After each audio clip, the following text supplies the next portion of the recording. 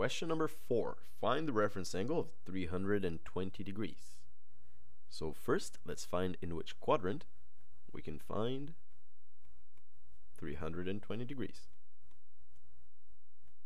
Okay, so 320 is greater than 270, but is smaller than 360.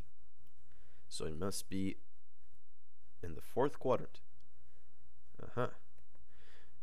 Okay, so it's somewhere over here, and that's where the terminal arm is. And of course, this whole thing right here is the 320 degrees. The reference angle will be the angle between the x-axis and the terminal arm. The terminal arm is the orange line here, and the x-axis, of course, just the horizontal line. So how can we find what this angle is, the reference angle? Well, we're just going to subtract 320 degrees from 360 degrees.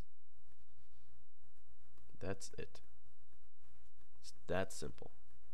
And 40 degrees is the reference angle in this case.